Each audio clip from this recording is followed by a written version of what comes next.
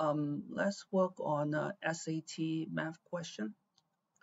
So you have a right angle triangle. Here, this is angle X, right? And the exterior angle is 2x plus 60. And they want to know what is the value of X. Well, that's simple enough. We need to know that the exterior angle here is the sum of the other two angles.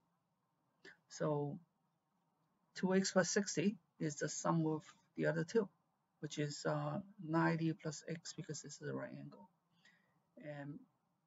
And then the next step is we're going to move x to the left and then move the 60 to the right hand side. So rewrite the equation into 2x minus x equal 90 minus 60.